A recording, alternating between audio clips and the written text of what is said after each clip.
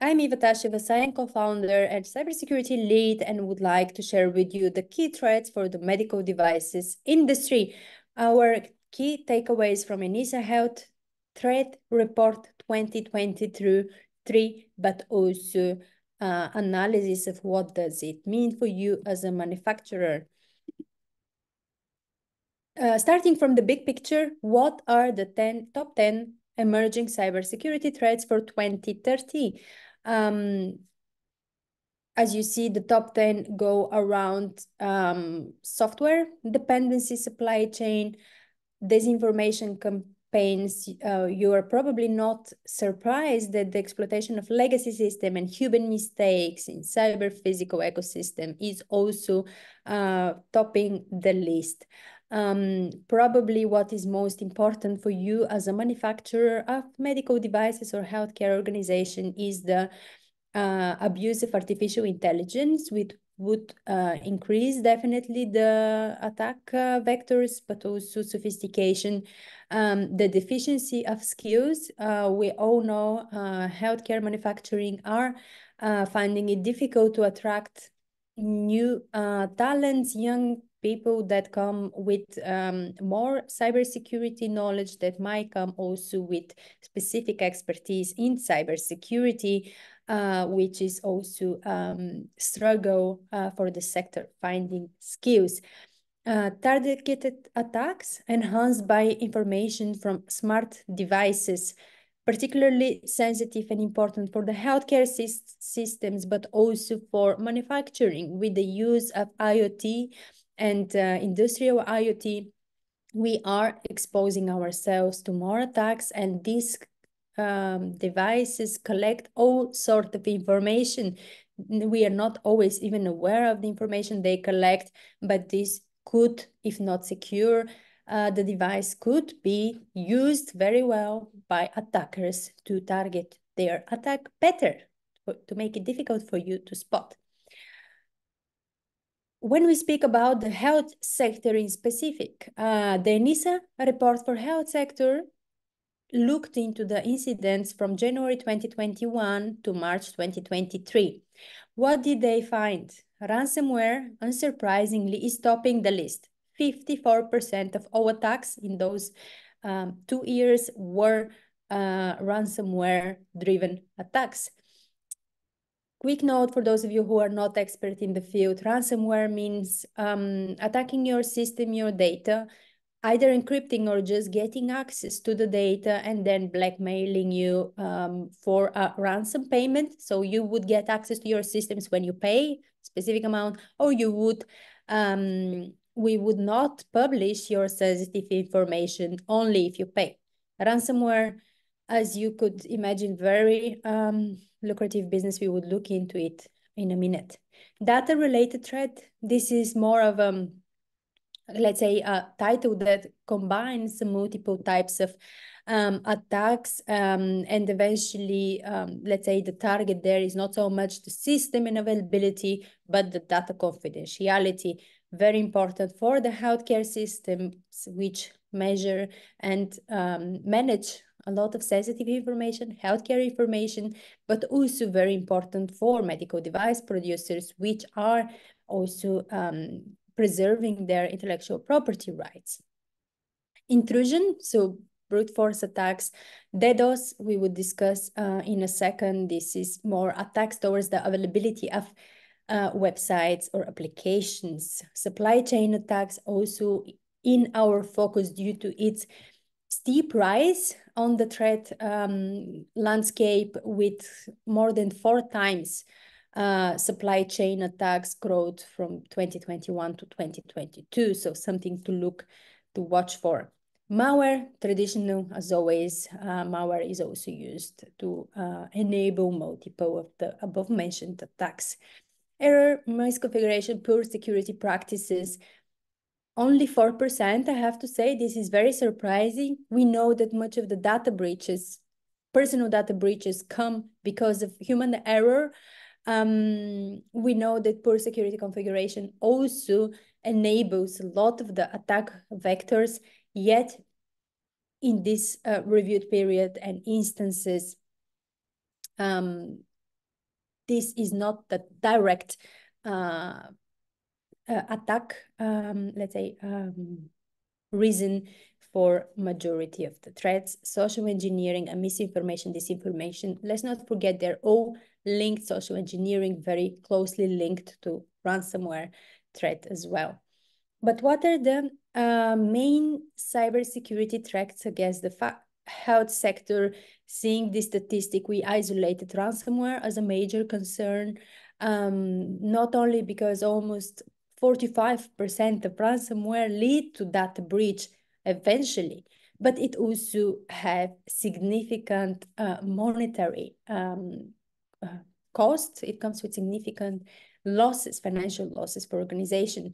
DDoS attacks, they are interesting not because they're the most impactful, but they're on the rise due to the political tensions globally, and they're used as an instrument to blackmail, but also to make a stance to disrupt, to show power over critical infrastructure. Often could be medical device producer, but very often in the healthcare sector. Supply chain attack, again, as I said, catched our attention because it's steep growth. We didn't see much of supply chain attack before 2021 when we had the major SolarWind supply chain attack, which basically for a few days completely revamped the way we think about cybersecurity, because our individual cybersecurity could only bring us that far. What is important is the ecosystem security. So in SolarWind case, particularly sensitive because the supplier of managed security services network infrastructure basically was hacked. What it means is that there was backdoor installed in one of their updates. With their updates of a supplier that you use, that you trust, that actually manage your security, comes also a backdoor, and this penetrated the systems of critical infrastructure of European agency, including also US national agencies. So typically very sensitive organizations were able, let's say, breached because of a supply chain attack. Why is this a problem for the healthcare sector in manufacturing, in medical devices manufacturing in specific? Is because the threat just shows how much the outside world is looking toward us. So we see growth in threat, meaning there is more and more attacks happening. But the attacks would only be successful if we do have vulnerabilities. So this is how we measure risk in cybersecurity. Is the combination of a threat, is there someone and a method to breach our security, penetrate our system, or take our data, is one part of the coin. It would only be an incident for us with an impact if we have internal vulnerability which they could exploit. And in this case, we see that medical devices and other internet-connected devices are very, very vulnerable. They have at least 50%, so half of them have at least one unpatched critical vulnerability. Why is this a problem? Because critical vulnerability literally means vulnerability which is very easily exploitable. You don't need special accesses. You don't need special systems. You don't need to be extremely smart. With a simple method of exploitation, you could access the system and either change its settings, take the data, or do whatever you like with it. Problematic because that means that everyone from the street, from a student to a government organization, could take advantage and compromise the device, and then it could be a vulnerability.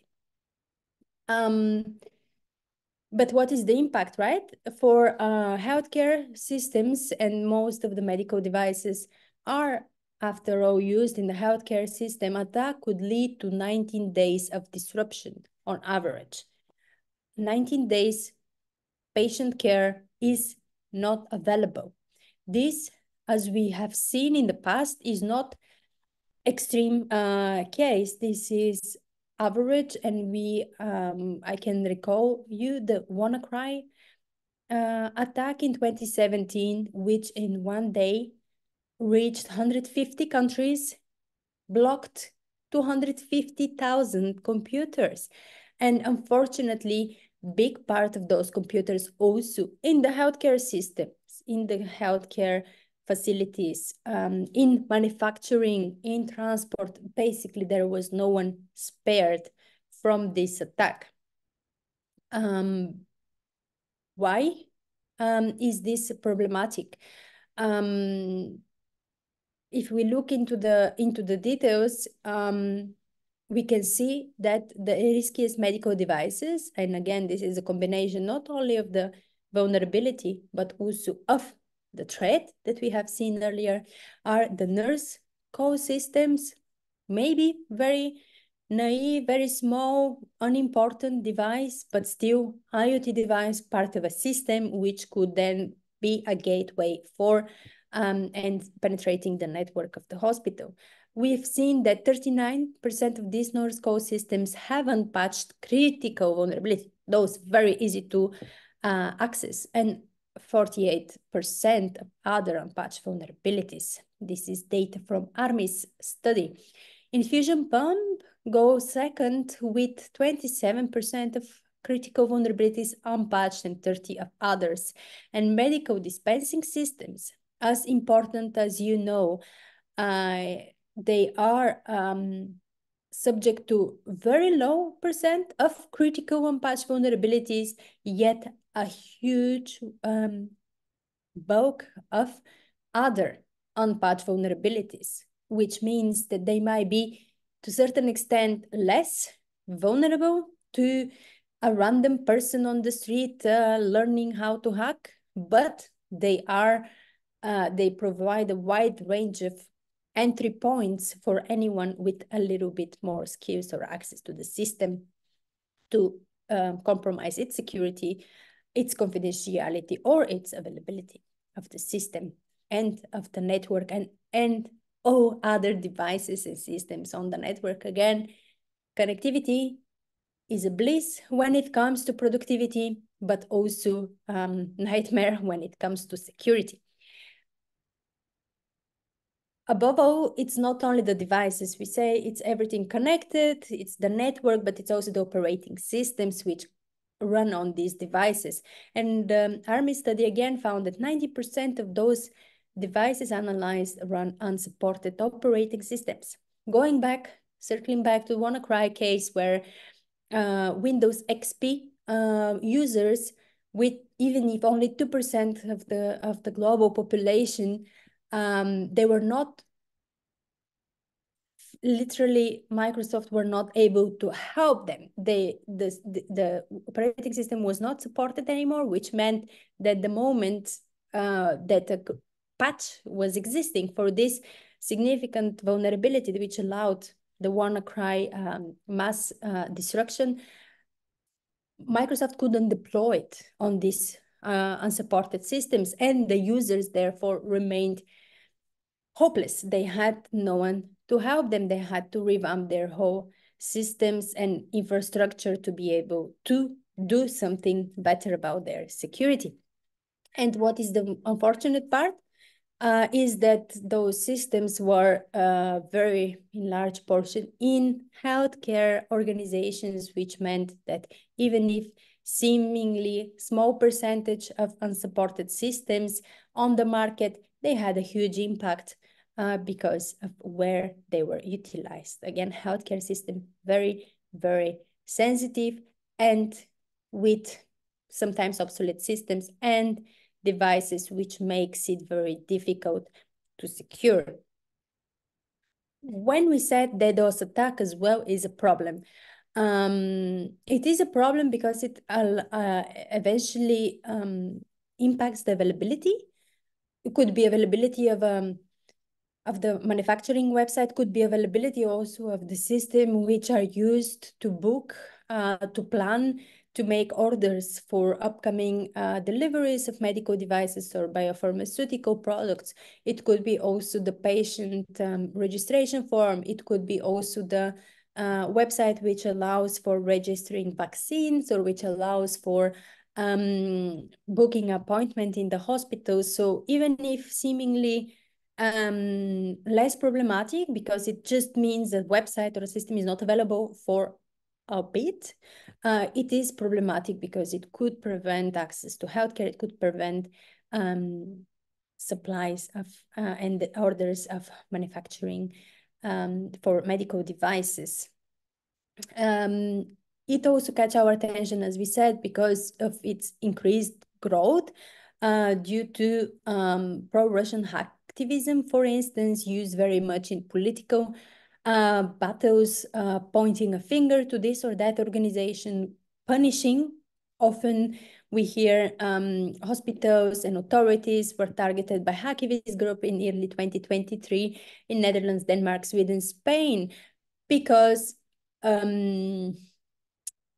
some hacktivists didn't like the stance that the European Union took on the side of Ukraine. So with growing political tensions, with growing split of society, of extremist beliefs, the more we expect that this type of attack would grow. But when we come back to the target, so those are the threats. Who is suffering? Mostly hospitals, as you could see from this graph. The 89 cases of observed were hospitals from the period of 2 years studied by ENISA. As a general summary, you see healthcare providers were the majority, but about half of the cases, and all others, including pharmaceutical industry, research entities, healthcare supply chain and service provider, medical devices, biotechnology manufacturers are also in the mix. So combination of those different types of manufacturers of medical devices is reaching almost 50% of all the target cases, even if we know hospitals are still the primary target. But when you suffer a cyber incident, remember, incident only produced when you have a threat, and we've seen the threat is growing, but also vulnerability. And unfortunately, we see medical devices are still very vulnerable. What is the impact? So very likely scenario, we get breached. What would happen? Breach of or theft of data? Most likely, at least statistics show this is what happened in 43% of the cases in the observed period of 2 years. Disruption of non-healthcare services in 25%. One can imagine this is more of production lines. It could be linked to accounting. It could be linked to marketing and so on. But also 22% of cases are disruption of healthcare services. What does it mean? We are up for a challenge that we have a duty of care to solve for our patients, for our society. Reputation, no harm, small percentage patient safety, even if seemingly 3% seems small, making finally the analysis that it is about a threat that we know today very well. What is the threat? Vulnerabilities that we also know and we can fix. Still leaving 3% chance of safety for our patients seems to me unacceptable. We could do better. Disruption of non-essential services, financial and regulatory losses are also very small percentage of the impact.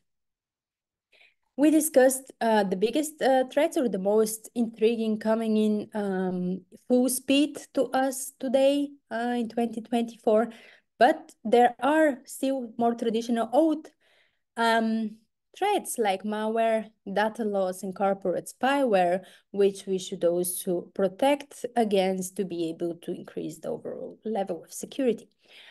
Let's not forget, with the EU, we have a wave, significant, let's say, movements and increase of regulatory requirements linked to cybersecurity, including for medical device manufacturers in the new EU MDR, medical device regulation.